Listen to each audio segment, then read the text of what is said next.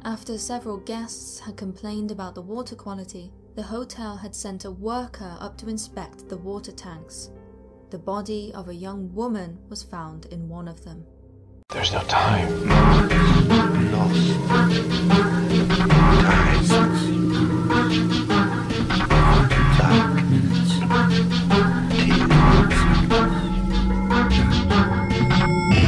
The time is 13 o'clock.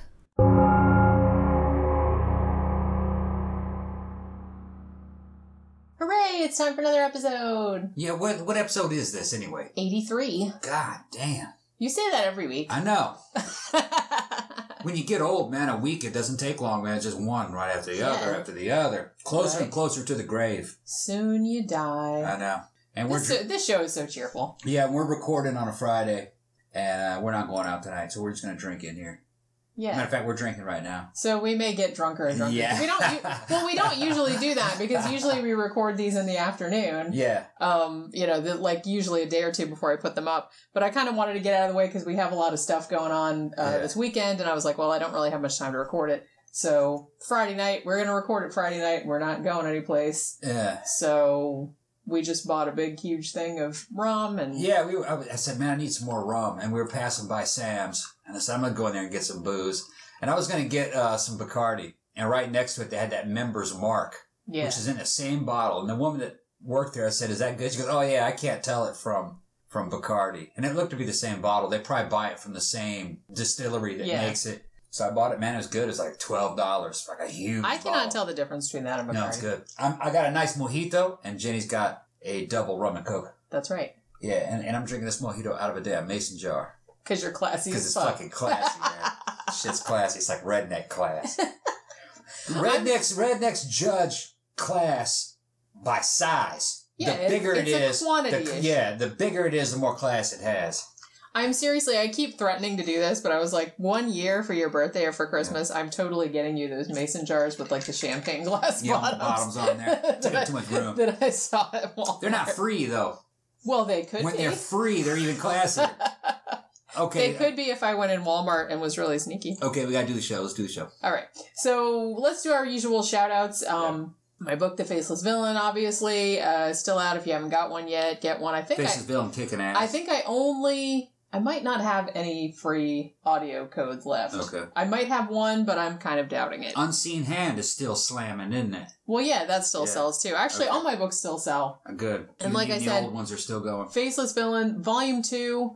I haven't had a chance to work on it this year. I'm actually on Chapter 8. She's doing a lot of contract work for a company to making packaging and stuff recently, so she's real busy. Yeah, so that's all it is. And, once that kind of loosens up a little bit. She can't pass up those that's still what pays most of my bills, honestly. Right. So, and that's this is my main client. I do a lot of their packaging work and stuff. So I've been doing that, but, I work on it whenever I get a chance to work on it, and I'm shooting for having it out by either before summer or early summer, like June or something like that.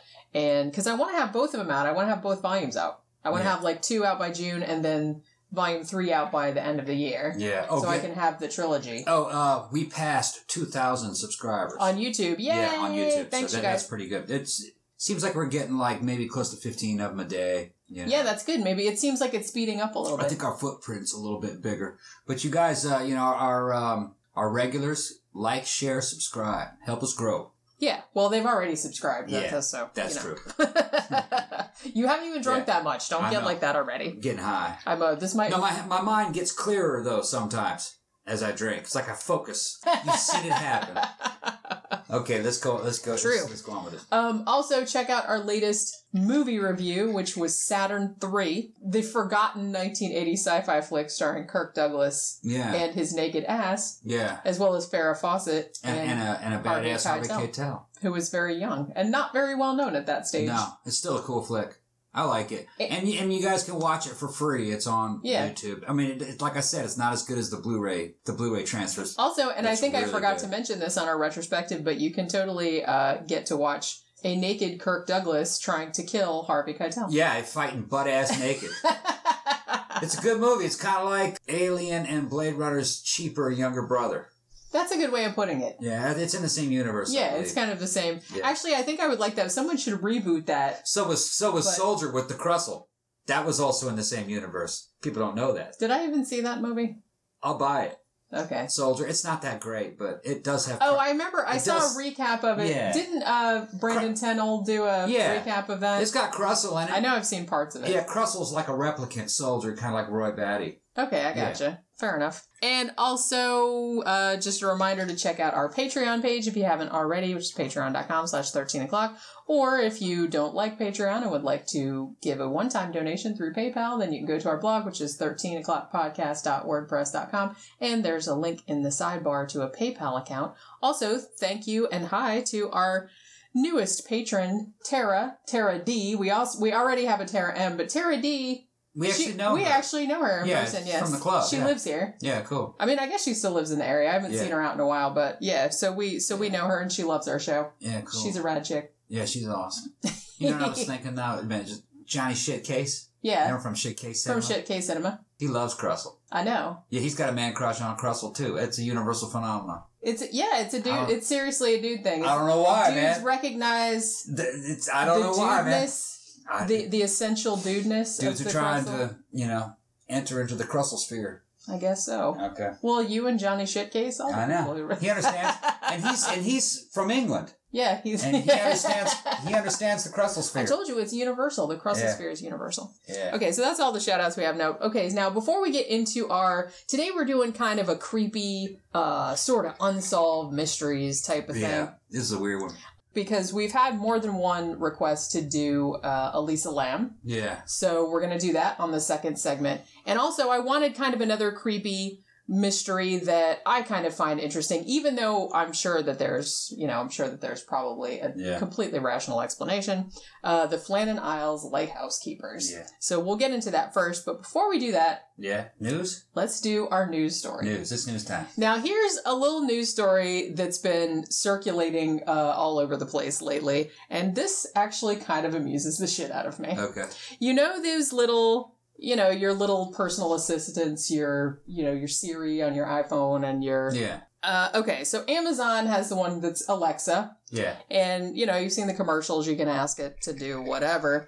Well, evidently... You can ask it to do whatever? Well... Oh, shit. I'd abuse the fuck out of that. Within limitations. Okay, all right. What would you ask it to do, just out of curiosity? I'm not going to talk about it. You can't talk about it on a family show? It's a family show. It's not, but okay. Yes. But yeah, so... This show's rated R. Yeah. So apparently, several people have been reporting that their little Alexa in their house will laugh for no reason. Oh, shit. Can you imagine how creepy that would be? You're just kind of chilling in your house or whatever, and all of a sudden, someone's laughing. And I wouldn't like that. I'd have to turn that off. I wouldn't like that at all either. Most of the people that have reported this, it's been all over Twitter, it's been all over Reddit, people that have them, and they're saying that they're not even asking it anything, but it just suddenly starts laughing out of the blue. I have to turn that off. That's what I hear. No, I don't play that. Yeah, right. No. And sometimes it says it's in response to unrelated questions. This one article that I was reading about it had some really funny examples of tweets and stuff that people had put up about it. Someone wrote, "Lying in bed about to fall asleep when Alexa on my Amazon Echo Dot lets out a very loud and creepy laugh. There's a good chance I get murdered tonight," this person says. Damn.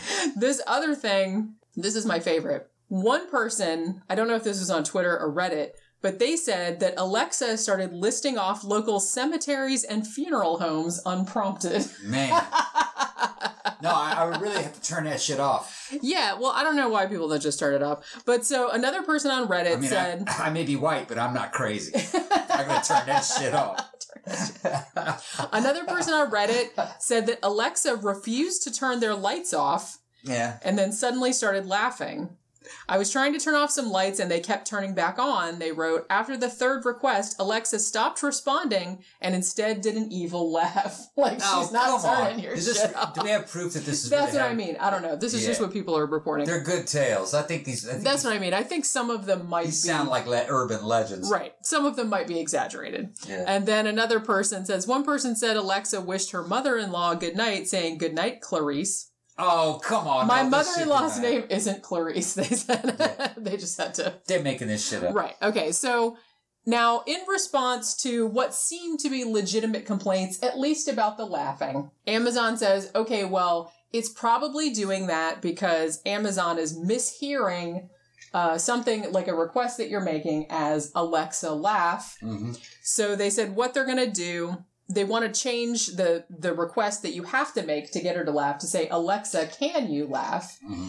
And they said, and the response for that will be, sure, I can laugh, and then she'll laugh. Okay, yeah. So they're hoping, right, so they're hoping not to get so many false positives where you're saying something and she interprets it as laugh and then she just laughs in a creepy fashion. Yeah, I don't like any of this shit. I mean, I saw the Demon Seed. Okay? I saw Saturn 5, or Saturn 3. I saw all that shit. Okay. Yeah, this is some like creepy. I don't want it. It's the artificial Saw intelligence. Blade Runner. Saw Blade Runner. It's becoming sentient. Our I don't want assistants. it. I don't want it.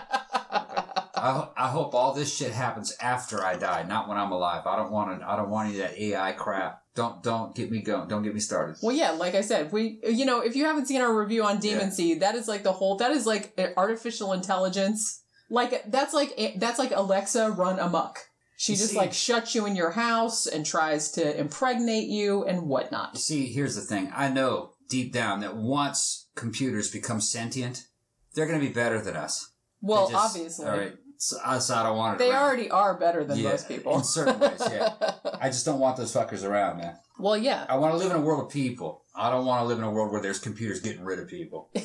And people helping computers get rid of people, which I think that might be going on. Like I said, it's like every sci-fi movie ever. I think the captains of industry are making us obsolete. They're going to replace us with robots and AI supercomputers. Why? Because most people are pieces of shit. And I don't blame them. Although if I had all this power, I'd want to get rid of about half the people, too. Although the thing is, once AI becomes sufficiently... But I'm bad, I'm bad. I know I'm bad. You are. You're a terrible person. Those people think, no, I'm not going to talk about it. I've already But like I said, once AI gets sufficiently advanced, then the AI robots are going to be pieces of shit, too, because they'll become more and more human. So after a while, you're not going to be able to make a distinction anymore. So what's the point? I don't know. I don't want to talk Unless you can just get, one that's like Roomba. It just vacuums. That's cool. It'll just vacuum without you telling it to do it, or clean shit or whatever. I don't want one that's like a person. That's freaky. That's what they're going to make. That's what I mean. And we've talked about this, too, since you said it's an R-rated show. We've talked about this, too, because, everybody's, talking about sex bots, right? Yeah. That's going to be high on the list. I kind of feel like... Now, this might be just me, but I feel like sex bots would probably be better, and you've said this too, if they didn't look... Human. All right. Because there's still that uncanny valley thing that you have to get past, and they don't look quite right still. It's better if they were to make them look like a cute anime character / robot. Or like in Metropolis. Yeah, like Metropolis. That'd be rad. They have a bunch of light up parts, and they're neon, and they don't look realistic at all. I kind of feel like that would be less unsettling. They should just look like pretty statues. Yeah. That's what they should look like. Yeah, I don't really think they should be making anything that can pass for a human. Yeah, that seems like a whole can of worms that does not need to be opened. I think they will make that I think they will make that illegal, actually. That would probably be a wise move. Yeah, that's probably what they would do. Yeah. I mean, that's what I would do if I was in charge. And then, I think they're going to make these damn sex bots, they'll put rules on that. Yeah. Like they can't be sentient. And they because that would suck. Yeah. For the robot. Then you're having relationship problems with the fucking sex bot. And I think that's the whole point of why people want sex bots in the first place. They just want something relationship. It's like a vibrator except it looks like a person kind of. And maybe and then it comes after your ass. Okay. Yeah, so anyway. Yeah. Okay, so Alexa is not evidently possessed by demons, and Amazon is working on fixing it, but like I said, Skynet is coming soon enough. We don't want to rush that along. Okay, so let's get into one of our main little mysteries. I want to do the Flannan Isles Lighthouse mystery first, because I want to do Elisa Lam, but I feel like there's a lot more detail on that one, so I want to kind of save that one for the last segment. I've seen the evidence on the Elisa Lam stuff, so I have a pretty good grasp. And there's a lot of interesting shit going on with it, not only about her death, but about the hotel and about kind of other shit that happened there. Now, the Lighthouse case, you've written about this, I think, haven't you? Not that I recall. This is just something that I've always loved, because remember a while ago we did a show. We talked about this one time. We were walking and it had something to do. You were gonna write a book, and maybe this had been one of the cases. Yeah. I think that's probably what it was. Right. Well, I've always kind of been fascinated, because remember we did that show about ghost ships and sea monsters and stuff. I love all that kind of like old creepy sea lore and stuff like that. I forgot something. What's that? I think I'm gonna tell the audience this. What? Remember PBS contacted me about Mammoth Mountain. Yeah, that's right. Before we get off into this, PBS has been approaching me to do this thing. It's like this radio show where they take an interview of me talking about Mammoth Mountain, and then they place it over music, and they use it kind of like a radio show. Okay, I gotcha. And I have to go to the studio to record this. They're gonna because they probably don't want like shitty Skype it's on gotta my be laptop. So what they want me to do is they want me to go to one of these local radio stations that they have like as an affiliate, and then they're gonna do an interview with me over the phone, but then of course they're going to record me in studio quality. I haven't really talked about like the money or anything yet, but I just told them, I said, look, you can't deviate from the story. Well, if they're just going to have you talking about it, then that would be good, because then they can't really, they can't embellish it if you're not embellishing it. And I think people know that, I talked to a haunting. But the haunting kind of came at me sideways, that program. They came at me sideways about, technically, according to your story, this isn't really a ghost. And because we're on Destination America, and it's kind of a ghost. Well, they specifically said it didn't really fit their formula for the show. And I kind of felt like they wanted me to change. Yeah, I think they were kind of like trying to massage you into changing some of the details. And I got too much integrity. Well, like I said, and we said that when we wrote the book, it's like, you told it exactly how you remembered it happening. Yeah. And that's how I wrote it. I'm not going to make it into a story that it's not just to make a few bucks. Right. Fuck them. You know what I mean? I don't need the money. Yeah. I now no motherfucker want to come at me with $1 million. I mean, well, then you might think about it. Yeah, I'll change whatever the fuck you want. No, well, I would too for $1 million, because I could retire on that shit. Well, that's what they did with Amityville. Yeah. But even though I think that may have been kind of fabricated from the very beginning, me and you weren't really into this for that kind of shit. You know what I mean? Well, I just wanted to write it because I thought the story was an interesting story, and it was unlike one that I had heard before. I didn't think I was going to make any money off it. Right. I just thought it was an interesting story that I wanted. We still haven't really made any money on it per se. Not much. We're making money. I make a little bit when the books sell, like when the audiobooks sell, but it's not a shit ton. I mean, the book isn't that expensive. No, if anybody ever came at me with an offer, it would have to be a good offer, and it would have to stick to the story. I'm not going to compromise. I don't blame you. Or in the contract, I said, look, you can do whatever you want with the story, but when I go out and fucking on tour and I talk about the case, I'm going to call bullshit and say that's sensationalized. And if they just give me permission to do that, because they can say it was based on a story. Yeah. Because they do that with a lot of paranormal stories. Like, they just, go crazy and do all kind of crazy shit with it. Like they did with The Conjuring 2 with the Enfield case. I mean, that's wildly exaggerated from what actually happened. Yeah. Well, but anyway. I'm still waiting for them to tell me what studio to report to. Yeah. That'll be good, though. I think that'll be cool. Yeah. Yeah, we'll see what happens. Yeah. All right. So let's get back to talking about the Flannan Isles Lighthouse. Now, this is a very, very famous unsolved disappearance. Not just one disappearance, but 3. It was 3 men that disappeared. Yeah. This happened in 1900. It's a weird case, man. It is pretty weird. Like, I'm sure that there's a completely mundane explanation, but there's a lot of weird little details in it. You know what I mean? These 2 cases we're talking about are good examples of how evidence left behind can look really fucking weird. Even if the explanation for what happened may have been mundane. Yeah.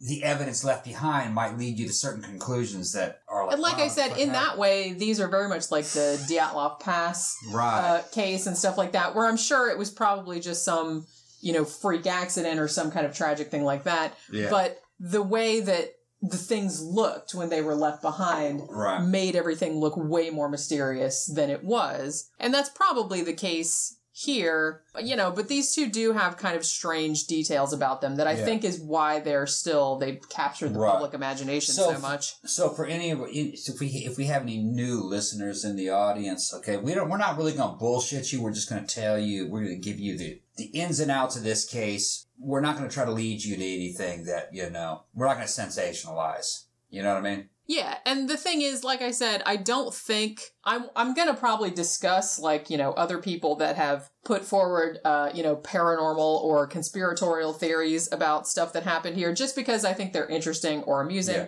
Yeah. I don't think they're true. I think both these cases probably have completely mundane explanations, right. But they are interesting just because of the weirdness of the stuff that was. Yeah, and we got a lot of people out there that, of course, they got their earbuds on or their earphones on. They're trying to go to sleep because they're already in the comment section saying that we're giving them nightmares. That last one, we had somebody saying, man, I fell asleep. Sorry, man, but not really, because that's awesome. Yeah, I fell asleep. We were talking about that serial killer had the fucking worst dream ever. About the Fox Hollow Farm. Yeah, Fox Hollow Farm. Some of these youngsters come in, they go, man, it's taking them too long. Where's the information? You know, we're not the ADD generation, and we have people commuting to work. And we have people going to sleep listening to this. So, you know, this is entertainment, but it's factual, strange entertainment. Possibly paranormal. We'll see. These two, I don't think so, though. No. Plus, but they're weird. These are very weird. These are weird, yeah. Ready? Look at her. She's sitting there. She's drinking that. Well, like, hey, if we're gonna do this, if we're gonna do a drunken episode, we're gonna do a drunken episode. I'm about halfway there. Yeah. Look at that fucking thing. Well, yeah. He has a really, really large mojito. Yeah. I'm in Florida, damn it. We're gonna fucking drink a mojito. Yeah, that's good.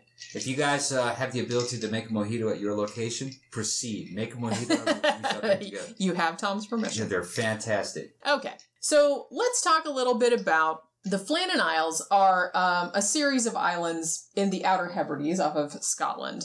The one island where this took place is called, and I'm sure I'm messing this up, Eileanmore. It's Gaelic. You're right. It just means big island, pretty much. Okay. So, yeah, so that's the island where it took place. Now, this happened in December of 1900. Now, the lighthouse on this island was actually only built about a year before. So it was a new lighthouse. It still stands there to this day, as far as I know. There were no other inhabitants on the island, except for the lighthouse keepers. The only other man-made structure that's there is like a really old chapel that was built like St. Flannan from, you know, like in the fucking 7th century or something like that. 1900? 1900 this happened, yeah. How big is this place, do you know? About 39 acres. The island. Tiny. Yeah, it's very small. Well, if you look at it, there's pictures of it all over Google. It looks like a beautiful island. It's kind of barren. It's, you know, just grass and then it's all rocky cliffs and stuff. Back in the day before GPS, you had to have a motherfucker out there in a building with a damn light. Yeah, they're all automated nowadays, which is better because it's not, you don't get this kind of shit happening. Right. But if you look at pictures of it that are taken from like helicopters or drones or whatever, you can pretty much see the whole thing like in one shot. Okay, so the first sign that something was amiss took place on the 15th of December. There was a steamer ship called the Arctor or the Archtor, and it was going from Philadelphia to Leith in Scotland. And they put in their log that the little lighthouse on the Flannan Isles lighthouse was not lit, which to them was unusual. So they logged it. The weather conditions were kind of poor, but they could see that it wasn't on. So they got to Leith on 18th of December and they reported it, but really nothing was kind of done about it yet. All right. So they were actually going to go out and check, but then the weather was super shitty and they couldn't get out there. So finally, the relief vessel called the Hesperus, they got to the island the day after Christmas, December 26th. And this ship contained the relief lighthouse keeper. He was one of the ones that was going to switch out with one of the guys that was on the island. The 3 guys that were supposed to be in the lighthouse were named Thomas Marshall, James Duckett, and Donald MacArthur. So this 4th man that they were bringing, he was like the rotating guy. So the relief ship gets to the island. They pull up to the little dock or the little, area there. Now, the flag staff there had no flag on it. The little provision boxes that, people dropped off stuff in were not there. And none of the lighthouse keepers had come out to greet the ship, which was strange. Right. So the captain of the ship, whose name was Jim Harvey, he blew the horn and stuff, and then he set up a flare and all this other stuff, and nobody came out. So they thought that was pretty creepy. So Joseph Moore, who was the relief keeper, he gets in the little boat and he rides up to the shore. And if you look, like I said, the lighthouse is still there. And there's this really big, long stone staircase that goes all the way down to the little loading dock or whatever. So he went up by himself and he gets up and he said while he was walking up those long steps, like he felt a really creepy feeling, like foreboding, he said, quote unquote, because he knew some bad shit was happening. So he gets to the lighthouse. Inside, now here is where accounts start to differ. I think a lot of the mysteriousness of this case came about because some details that got added later. So some accounts say that he gets to the lighthouse, he finds the door and the gate closed and locked, but inside the table is full of like half-eaten food, like they were in the middle of a meal. One of the chairs is overturned.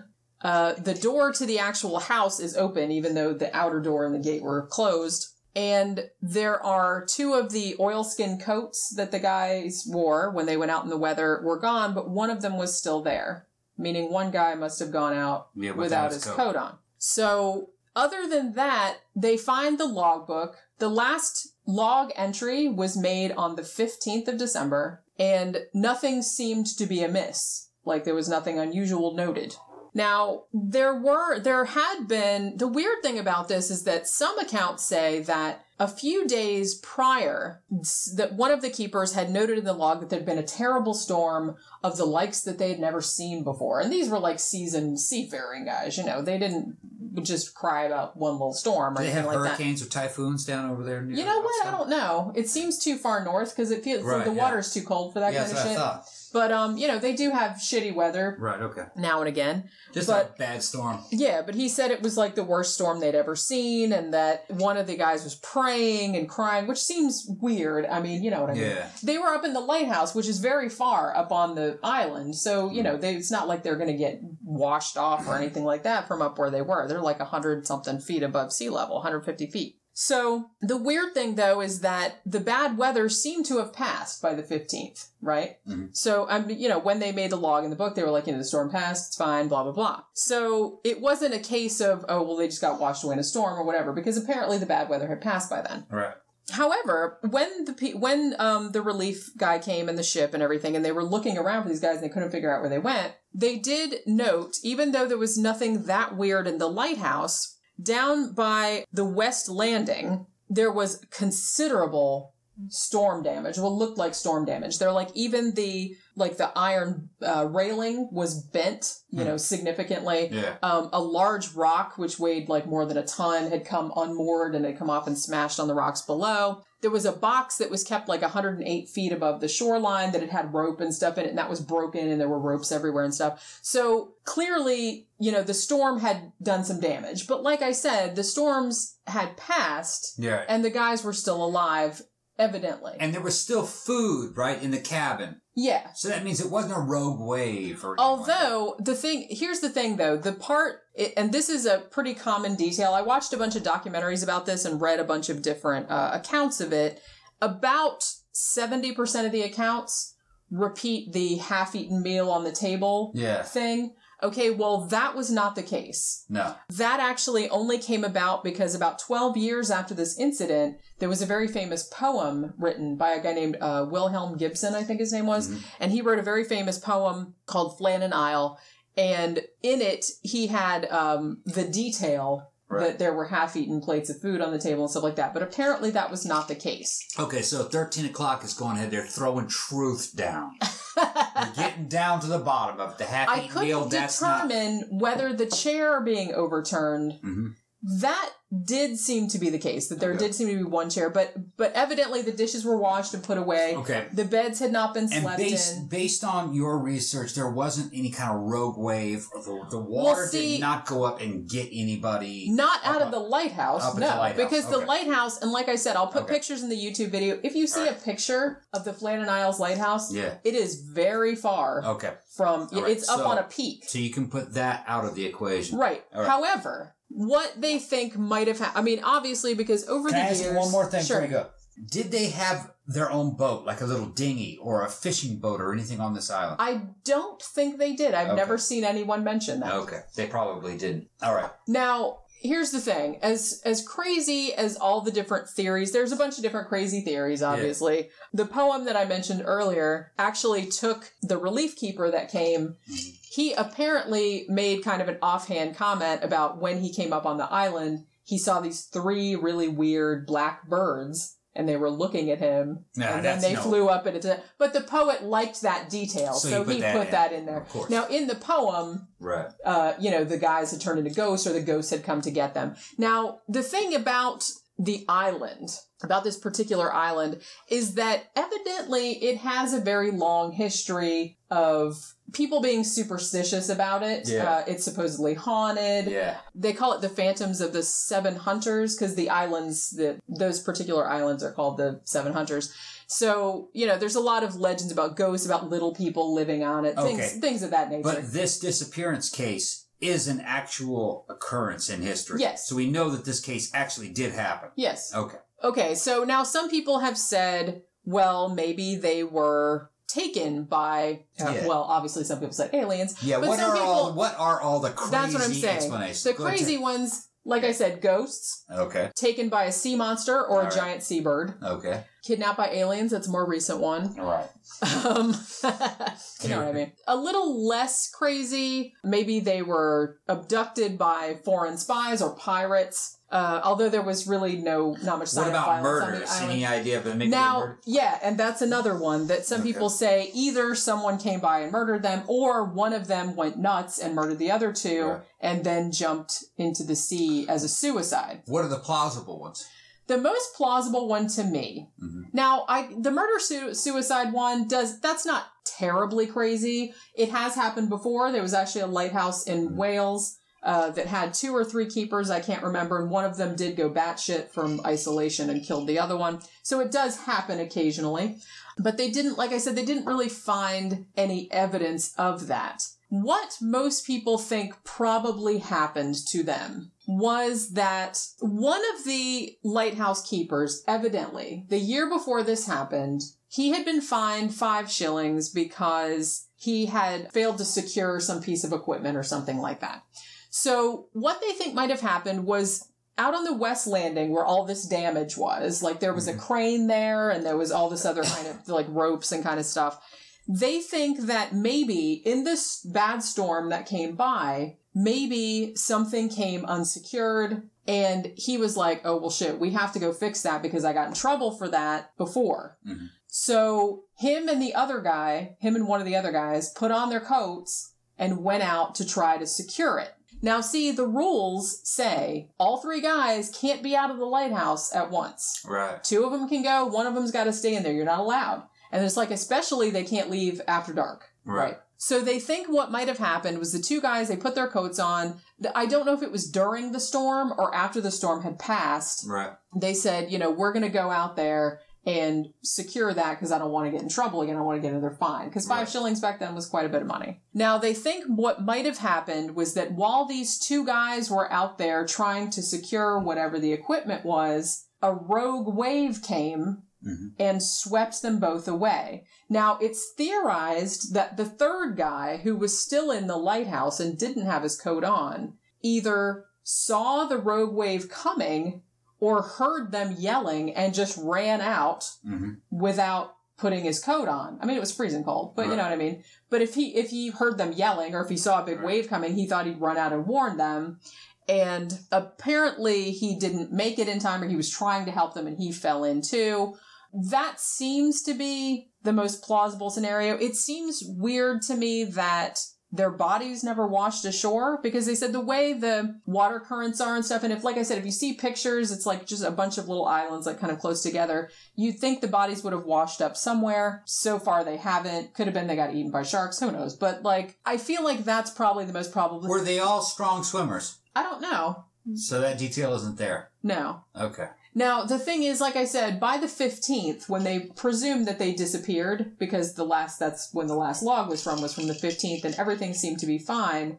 The storms had passed and stuff like that. So I kind of feel like rogue wave, maybe. It does seem odd because these guys were, you know, like I said, seasoned lighthouse keepers, seasoned, you know, seafarers. You'd think that it would be difficult for them to be, like, surprised by a big wave coming, but it could happen if they weren't really paying attention. It might have been a freak accident. I have seen some people who kind of specialize in this sort of thing, and it's like the way the island is, they have, like, all these little caves and stuff like that underneath where the cliffs are that might have made, like, if a wave hit it in a particular way, it would suck in and then suck back out and make, like, this big... kind of thing. Because, okay, there's no way that they could have got swept out of the lighthouse. Because, like I said, the lighthouse wasn't wet. You know, there was no damage to the lighthouse. No, the only damage was, like, right on the side of the cliff where the landing was, where some of their equipment was on that side of the island. So I kind of feel like it had to be something, and it must have been some kind of, like, freak, sudden accident. Because I feel like the third guy probably ran out without his coat on. Yeah. Because... That's what I'm seeing. Yeah, because of the way I'm suddenness. The way I'm seeing it, one guy ended up in the water, somehow. There was another guy there to help him. Yeah. The third guy in the lighthouse ran down to help the second guy. And somehow they all ended up in the water. That's kind of what I'm feeling. Once they're all in the water, for one reason or another, they drowned. Now, it could be that two men went into the water. The third man ran down there to save him, and he was also taken into the water. Yeah. Now, that's very, very general. In the water, taken into the water. Well, a lot of different things can happen around docks, you know, with the ocean. Well, yeah. That's what I mean. You never know. And it's like, and even though, you know, there were no reports of bad weather in the area at all on the 15th, so people are like, well, rogue wave, where did that come from if there was no storm? Right. But it does happen. It seems, you know, it's a freakish occurrence. Whatever happened, it would have made sense if you were there and you saw it. Well, yeah, that's kind of true. It was one of those kind of situations. There's a guy named John Love who wrote A Natural History of Lighthouses. And he kind of discusses a little bit of this case in his book. And he's pretty much, you know, anybody that has ever been a lighthouse keeper or a seafarer in this part of the world, to them it would not seem mysterious. Right. Because they're like, this kind of shit happens all the time. Yeah, one thing leads to another, and all dudes get killed. Right. And it's like, it's weird that their bodies didn't wash up. Yeah, that's weird. But it's like, shit happens. There's animals in the ocean that could eat you. It's like, who knows where they ended up. Somebody slipped and fell into the water during a storm. That's what I think. That's what I think started it. And then somebody else tried to get him out. Maybe he ended up in the water. And the third man ran down there to try to get them both out of the water. And because of the storm and the wind, they all ended up in the water and drowned. Yeah, I kind of think that's probably what happened too. And like I said, this guy that wrote this book about lighthouses, he pretty much believes the exact same thing. Yeah. He says, and this is a quote, "There's no need to invoke the sinister or the paranormal. It was purely a tragic act of nature. The men got swept away by abnormally rough seas. Since it was not permitted for all three to abandon the lighthouse, only two of the men must have gone down to the landing to secure the gear. Yeah. The third, Donald MacArthur, who was also called the Occasional, would have remained back in the lighthouse, but when his companions did not return, he would have been concerned for their safety, or else perhaps he saw a great wave approach and rushed to warn them. MacArthur may have been too late, only then to be swept away himself." Yeah, that sounds likely. And then he goes on to say that the keepers at the newly built lighthouse, this lighthouse had only been here for a year, remember? Yeah. He said they may not have been familiar with the winter storm conditions around that particular island because this was probably their first go-around. Yeah. Because I think at the time, and I'm not sure if this was, standard across the field or whatever, but I think they were there it was always three guys, and they had a rotating fourth guy, and they would be there for 2 or 3 weeks at a time, and then they would switch everyone out, and you were just there 24/7. I'm going to call back to an earlier show. I'm going to give the audience some advice. Do not fuck with that water. Okay? Do not fuck Stay out of the ocean. Stay out of the water. I'm ex-infantry, 101st Airborne Division. You couldn't get me near that water. I had relatives that were submariners back in the fucking 60s. I would never get in a submarine, especially like a World War II sub. No, fuck that. The water is bad. I would rather jump out of a helicopter or an airplane. The sky is cool. The ground is cool. Water, bad. Don't believe me? Just watch I Shouldn't Be Alive. Yeah. Then you will find out. That soured me on going on the ocean forever. Go into the water. Not that I was super excited about doing it before, but seeing that show was pretty much every episode of that show. I mean, other than the ones where they were just like hiking and broke their leg and got eaten by mountain lions or whatever. The shit that happened all the ones that are on the ocean, it's always some family and they're like, look, we finally saved enough money to buy a yacht and sail around the world. It's our dream. And then they're out for 2 days and they get, disabled by pirates or they hit a rock or something like that. What about that sharks guy are circling around. What about that guy that was in that emergency inflatable That's craft? Right. And he was in there a long time. 2 or 3 months trying to survive. I can't believe that dude lived. Drinking his own piss, trying to fish off of a little bucket. No, it was like a raft. A little raft with a little tent with top a little on tent over it. And then the other people that were in that little raft that didn't have a tent and they baked to death and they fucking died of dehydration. People jumping into the water to feed themselves to the sharks during those hallucinations. Yeah. No, thank you. I could think of a lot better, more pleasant ways to go. Thank you. I was in infantry in fucking Korea along the DMZ, 40 and 50 degrees below zero. I'd rather be in freezing cold Siberian weather than to be stranded on the surface of the ocean. Water everywhere and not a drop to drink. Okay. Fuck that. I agree. Yeah. Oh. I didn't want to talk about it. He didn't want to talk about it. I didn't want to talk about it. He's like he's shivering over here. I don't want to talk about it. Okay. Because I have personal experience with survival situations and I can imagine how bad that would be. No, thank you. Do you know what my worst nightmare would be? What was that? It would be like, because I'm scared to death of flying in planes. Mm-hmm. Okay. So my worst. I love it. Helicopters. Well, I know you love it, but I really don't like flying in planes. And I don't get stressed out about a lot of stuff. Motorcycles, jumping out of things. I don't get stressed out about a lot of stuff like that, but I do not like flying. I do not like heights. So my worst nightmare would be being in a plane crash and then the plane crashing to the ocean and then I live. Yeah, right. And then I'm floating there in the middle of the ocean. By yourself, on debris. Yes. Oh my God. Yeah, just seriously, if I'm one or the other of those things, I just want to die right away because fuck that shit. Now, second story, right? Yeah, but we got to do commercials first. Okay, commercials. He's drunk already. Yeah. It's okay, I'm holding it together. It's just the beginning of the night. It's not even 8 o'clock yet. I know, right? I know. Yeah, the fun's just beginning. Oh boy. We're going to have such a headache tomorrow. Yeah. That's all right. All right, so we got to take a break right now. So when we get back, we will talk about the creepy and mysterious case of Elisa Lam. Damn. Yeah.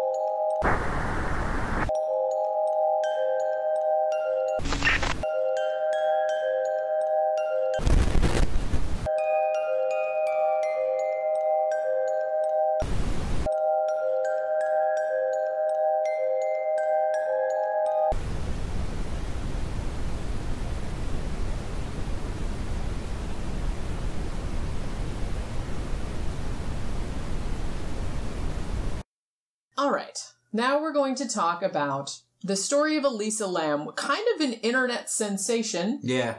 Remember when it happened? It was weird. Well, yeah. I think probably, I mean, it's not only like the weird details of the case, but I think the thing that made this Was the video so famous evidence. was the video, yeah, the elevator video. Yeah, weird. Which is creepy. Yeah. And well, it's always creepy to see video footage of someone right before you know they died. Yeah. Like, that's always, like, really unsettling to me. Yeah. But then the fact that she was acting so weird and the circumstances of her death were so weird. Mm-hmm. So I can see why this kind of took on such a mythical quality. Yeah. And it's kind of a shame because actually on YouTube, and it's available for free if you want to watch it, I used a little clip of it at the beginning of our YouTube video. This girl, The Paranormal Scholar, I believe is the name of the channel, and she made an hour-long video called Elisa, the documentary, and it was actually very good because it delved a lot more into Elisa as a person, because I kind of feel like her humanity kind of got lost a little bit just in the whole, look how weird this video is and look how weird her death was. And it's kind of sad that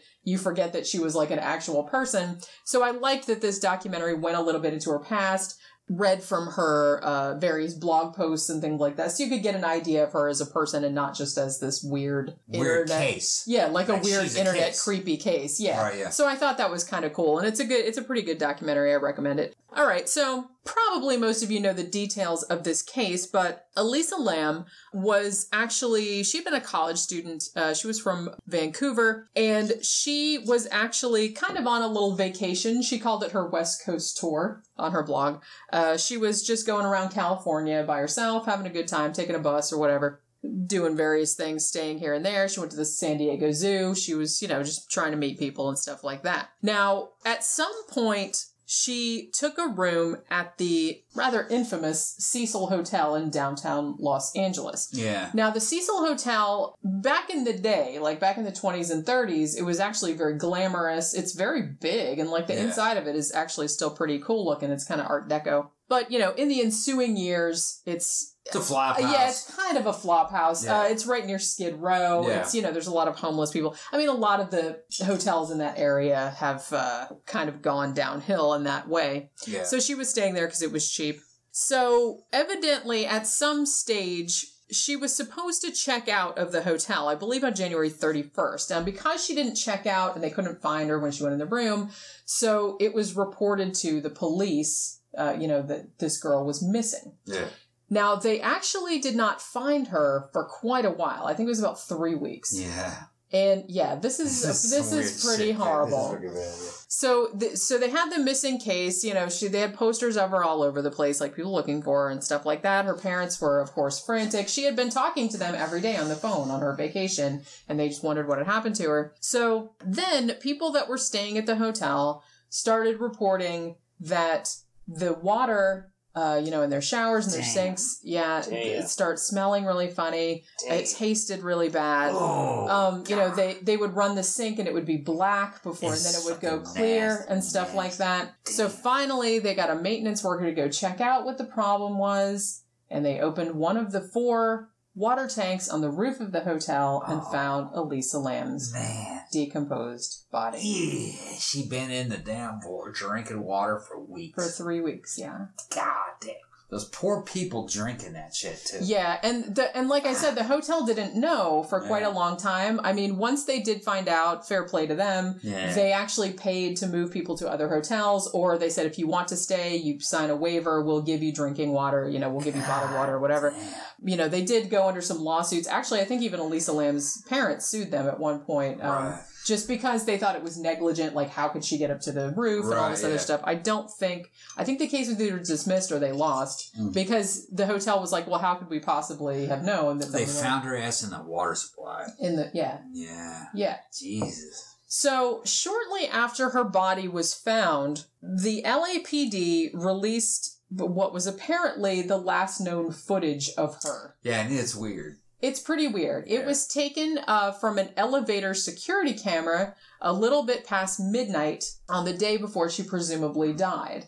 In this video, like the beginning of it doesn't seem super weird because it just seems like she gets in the elevator, she pushes, I can't tell, like it's not the greatest quality. You can't tell if she pushes one button or a bunch of buttons.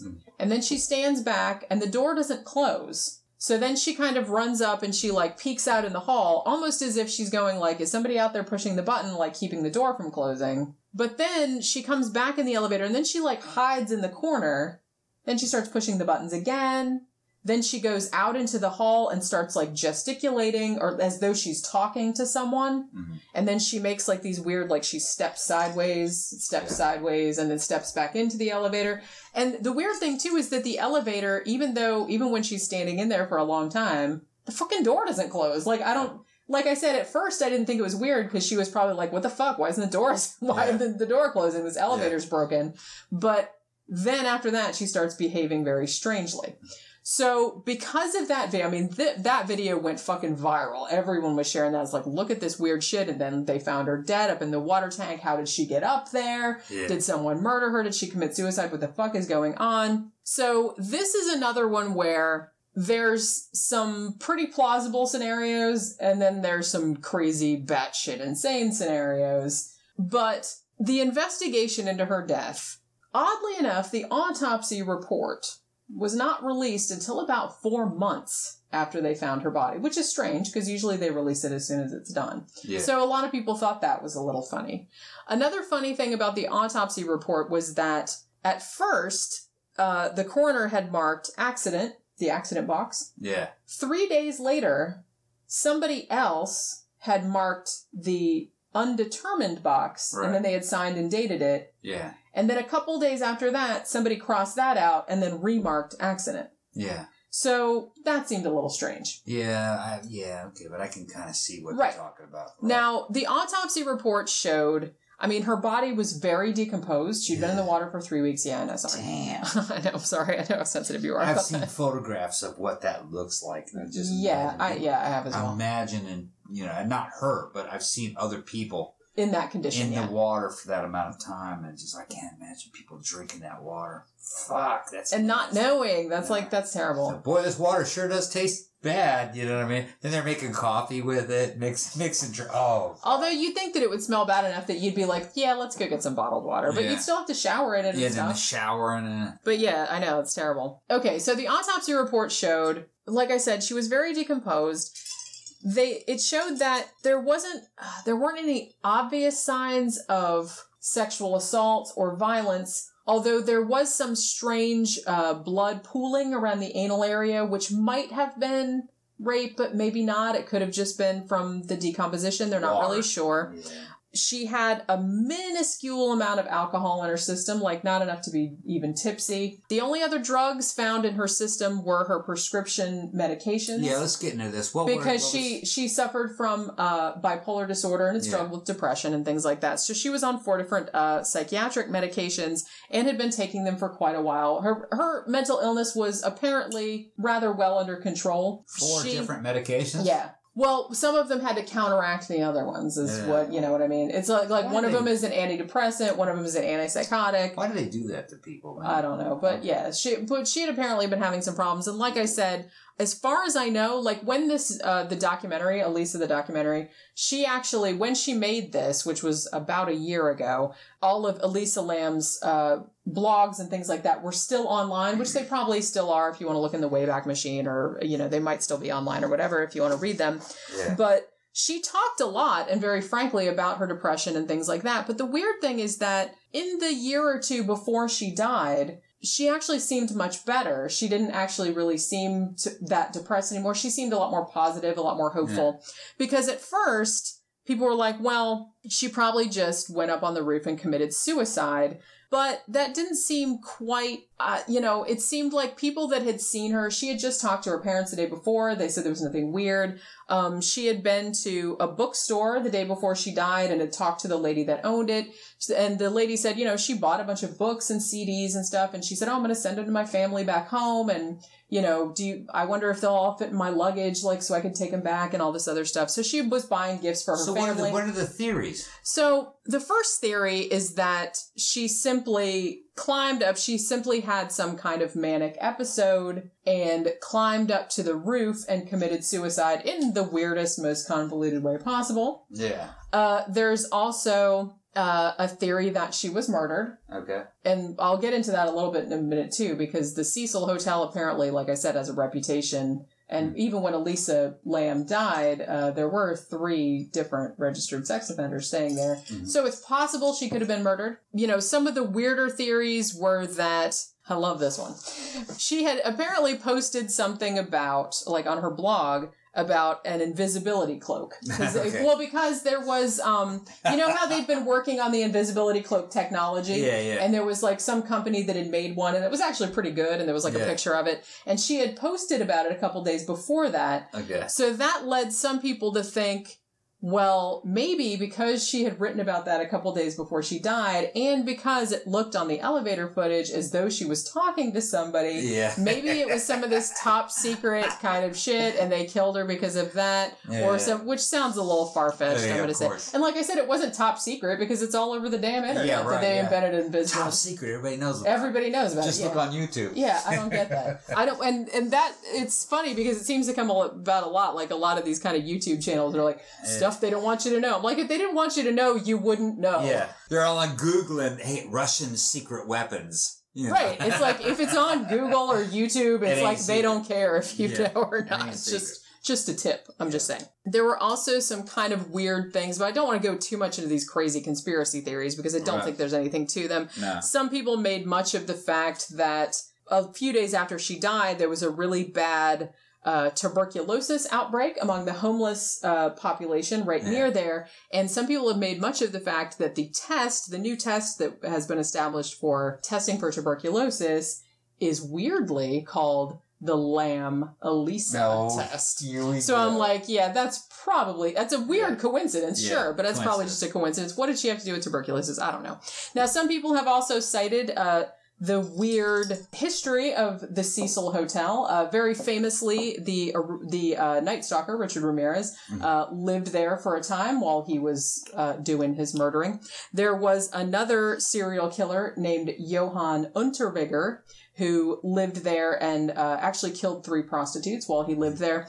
There have been a series of weird suicides, people jumping out of windows. One woman she was actually a teenager, she was staying there with her boyfriend. Evidently, she did not know she was pregnant, went into the bathroom, gave birth to a baby boy, thought it was dead, and threw it out the window. This was in the 40s. There was also a woman... I ain't buying that. There was also... No, I'm saying that was in the 1940s. That was, I know that, but how could you not know you were pregnant? I've often wondered that. Maybe she was really fat.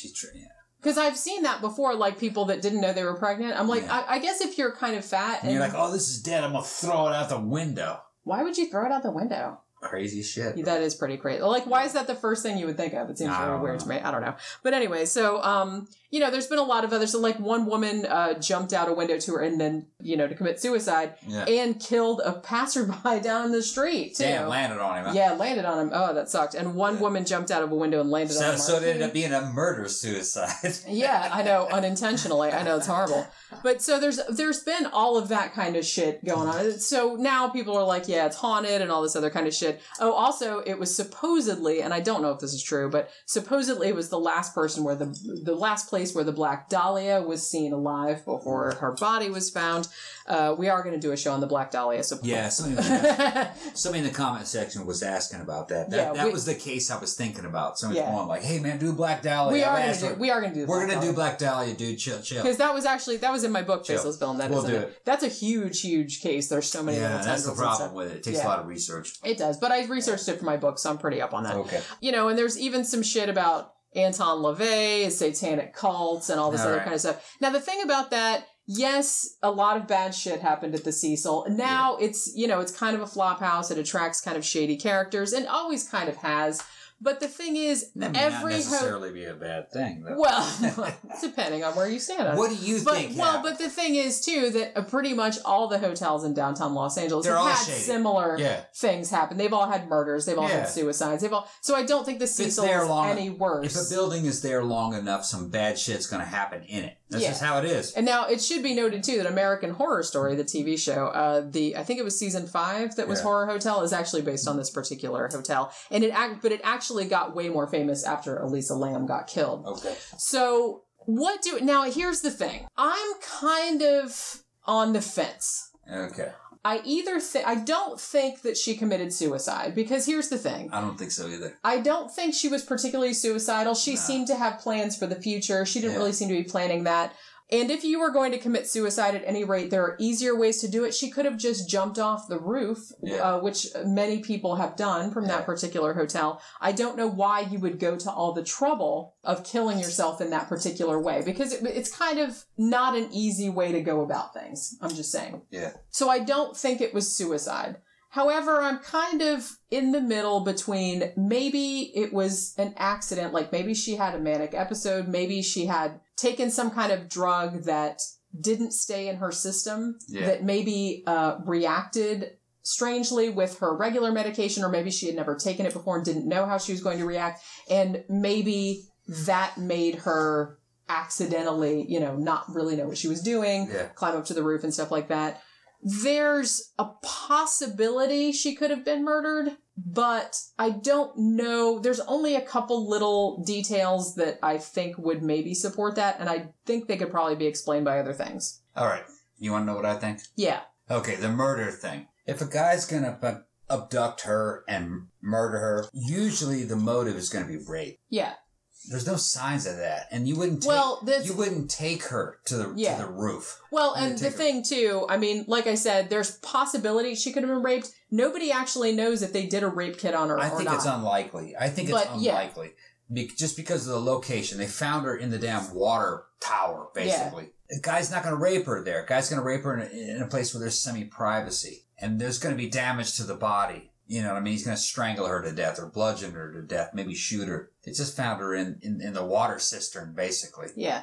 And I don't really think it was just, it could have been suicide. If it was suicide, she would have jumped, just like you said. There are easier ways to do that. What I think it was, even in my inebriated state right now, okay? His mason jar is empty. Oh, yeah. What I think it was a drug-related accident. I think she went baby sass. You ever see Tenacious D, the movie Tenacious D, where you eat a mushroom and all of a sudden you're baby sass and you're talking to Sasquatch? Yeah. She got a hold of something, DMT, LSD. Something that wouldn't stay in your system, because they didn't find anything. Yeah, something that, they wouldn't really detect. She starts tripping out. She goes up, she's playing around in the elevators. She goes up to the top of the roof. She's playing around. She sees a open maybe the top of the cistern was open. Because there are 4 of them. I don't know if you know, but they have She's looking down. She goes, oh, the water. Boy, that looks good. I'm going to go in there and get, take a swim. She jumps in. Everything's cool. She swims around. Realizes that she can't get back out. Yeah, because the tank was only about half full or a little over half full. So when you jumped in, you wouldn't have been able to reach the hatch to get out. And you can't reach the bottom. Yeah, because there's big, and I'll put pictures in the YouTube video. There's lots of pictures of these 4 tanks. So she was trapped there, treading water. Okay, she couldn't get out. Yeah, they found her clothes at the bottom of the system. Her clothes, her shoes, and her watch were in the tank with her. Yeah, but she was naked. Yeah. Well, I think what happened was as she's treading water, she's taking clothes off. Maybe. To try to keep herself lighter. Yeah. And she's also tripping. Yeah. And eventually she just succumbs to it. I wouldn't know anything about tripping. I wouldn't know anything about LSD or DMT. Neither would I. I don't really know. I would know nothing about that. But you know what I mean? Sometimes I have heard that. I've heard from other people, that sometimes you might see a situation and go, man, that looks like an awesome idea. I think I might Because like you said, that is one thing. I don't know if you guys know, but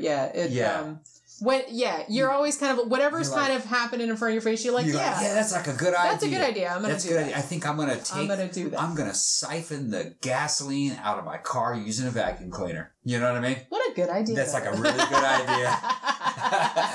Whoa, it caught fire.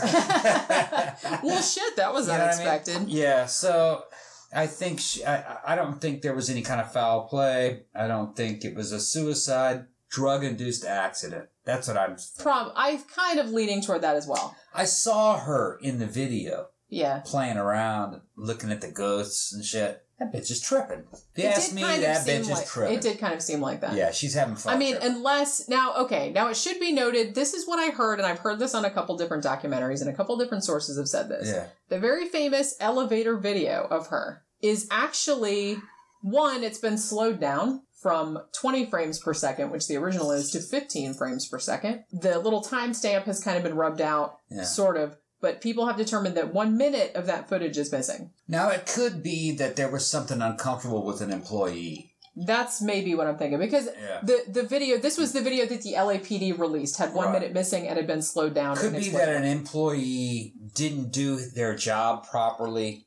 They weren't making a round, you know what I mean? Like they had to do certain things at certain times, or they did something on the tape that could have got themselves in trouble, having nothing to do with this woman. And so they wanted to take that out and then stretch it a little bit. You know, like maybe they stole something. Maybe they, stole something it could have been something unrelated to something totally unrelated. I mean, I can see why people would think that was nefarious because, this is the last footage of this girl, and then they found her dead, and then there's a minute missing. So I can see why that. Yeah, there might have been an employee who stole something from the hotel, but there might have been a completely mundane explanation. Maybe I don't know. Like you said, the only reason I thought maybe it was murder was because all of her clothes, like I said, she was found naked. Her clothes were found in the tank with her. Yeah. Now the clothes apparently had what it was called from the police report, quote unquote, a sand-like particulate, which they think was from the gravel on the roof of the hotel. Yeah, but that could have gotten there before she was in there. Which means, though, that she took her clothes off and put them on the ground and then picked them up again, climbed up to the water tower. And as far as I know, there's no ladder built into the water tower. Oh, no, of course not. That's why she couldn't get out. You have to bring... Right. So... I don't know. But it could have been that workmen were on the top of the water tower and kicked sand into it years ago. Yeah, that could be too. Okay, so the other thing too was that the tank that they found her body in, the hatch of it was closed. Right. Now there's no way that she could have jumped in there and closed it herself because the water, as I said, was only about halfway, so she couldn't have reached. But like you said, she may have opened it herself, and then days later, somebody that worked for the hotel saw that it was open and closed it. Without looking in. So that could have been. Right. But I don't think, like I said... It could have been that it was open when she went up there. And then she looked down in there and saw the water and she goes, I want to take a swim. And then jumped in. I'm going to go in there and party with Baby Sass. She jumps in. It had and to she be has something like that. And she has a great time. And then she's like, okay, it's time to come out of the water. And like, then she couldn't get out. I can't wait. There's no way out. Which is horrible. That's horrifying. Yeah, but you know what I mean? That's better than having somebody murder you. Yeah, I guess so. I mean? I think it was an accident. I kind of am leaning toward that too. I really do not think, much has been made of, she had bipolar disorder, she suffered from depression and stuff like that. But from everything I've read, all the stuff I read about her blog, about other people that had talked to her just prior to when she was killed, she did not seem suicidal. She seemed to be like she was planning for the future, that she was a lot more optimistic. She must have met some people that were hanging out in the hotel. They might have dosed her. They could have dosed her. And she didn't know. Could be, or it may have just been they were cool people, and one thing, and they gave her a free hit of acid or some DMT or something. And she had never done it before. She'd never really done it. Or interacted weirdly with her other medication, because she had been taking her medication. Like I said, the show is about, you look at the evidence and then you're kind of reading into the evidence. Yeah. Oh, it must have been something terrible. But it was probably something that had you been there, had you saw it happen, you go, well, of course. Yeah. It would have been something kind of mundane. Yeah. Because it's funny because I think a lot of the mystery from this, kind of like the Lighthouse case, was from details that were actually incorrect. Because I think at first, when this first came out, and the video went viral and everything like that, people made a lot of the fact that, there's no way she could have gotten onto the roof because all the doors were locked and all this other stuff. But later on that year, a Chinese guy went to that hotel. He was interested in the case. So he's like, well, I'm going to go and stay in that hotel and I'm going to see if I can get up on the roof and get into the water tank. And he went right out the fire exit and right up onto the roof. Yeah. And he's like, not only can you get on the roof without anyone bothering you, you could get to the water tanks without anyone bothering. He's like, no one stopped me. He videotaped the whole thing. It's on YouTube. I just saw the video of it when it happened. And I was looking at it and hearing about the case. And I was going, man, she's tripping. She does look like... I'm looking at her and go like, yeah. Like I said, tripping. At first, it doesn't look like she's tripping. Yeah. Like, it just kind of looks like, why isn't the elevator door closing? And she's like pushing them, trying to get it to close. But then after that, like, she goes outside and she's like articulating. And she's like, he's talking to people. She's talking to ghosts and sidestepping and backing up and doing all... She's doing the shit that you do when you're tripping. Yeah, it does look like that. I also want to mention, too, just because I think this is amusing, some people have said, and I don't know, I've never been to Korea. You have. Yeah. But this was a long time ago. Yeah. But evidently there's a thing called the Korean elevator game. Oh, God. This must be from some movie or something like that. And speaking of movies, don't let me forget this. Some white boy made this shit up. They probably did, just to go. It's the Korean elevator game. Evidently, the Korean elevator, she's not even Korean. No. She was born in Canada. Her parents were Chinese. Yeah. So, evidently, the Korean elevator game, you get an elevator, it has to be, the hotel has to have, I think it's at least 15 floors for some reason. I don't know.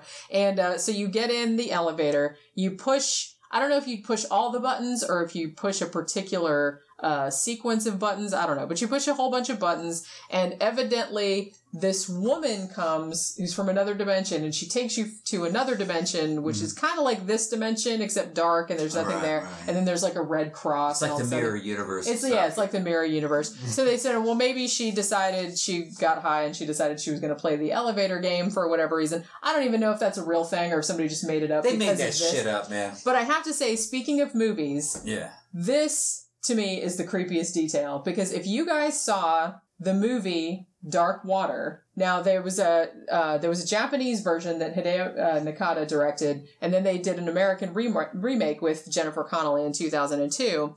The plot of that fucking movie is pretty much exactly the same as what happened to her. There's it's an apartment building, not a hotel. But this woman and her daughter live in this apartment building, and all of a sudden it's all the buildings are flooded, there's all this nasty, gross water and everything like that. And it turns out in the end, spoiler alert, that there's a dead body in one of the water tanks on the roof. Yeah. It's exactly the same. And so a lot of people, I mean, I don't know if anyone has come up with any theory as to why that could be, but it does seem pretty weird that this real life story mirrored this movie from a long time ago. No, it is not. No, that's weird to me. It's pure statistics. There's a lot but it's still of water weird. tanks on the roofs of buildings. It's only a matter of time before some motherfucker jumps in there and dies. And apparently, you can't get out of one of those. Well, yeah, I know, because they're very large.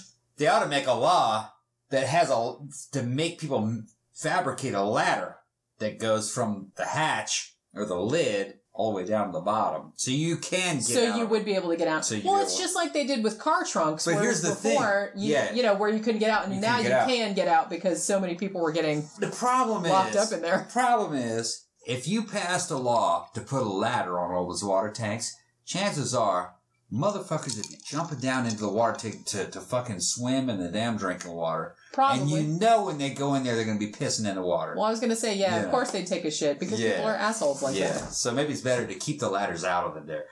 Yeah, I'm all in favor of like I said, it's horrible what happened to her, but in a sense, I mean, that was pretty much a freak accident. They ought to make a law to lock the tops of those damn water things. They might have been supposed to be locked, and maybe they weren't. Yeah. So I think that maybe that might have been part of why her parents sued the hotel, because maybe they thought it was negligence or something like that. But like I said, they lost because they said, well, there's no way that we could have suspected that anyone would climb all the way up to the roof and then climb into the water tank, because that's not usually something that people would do.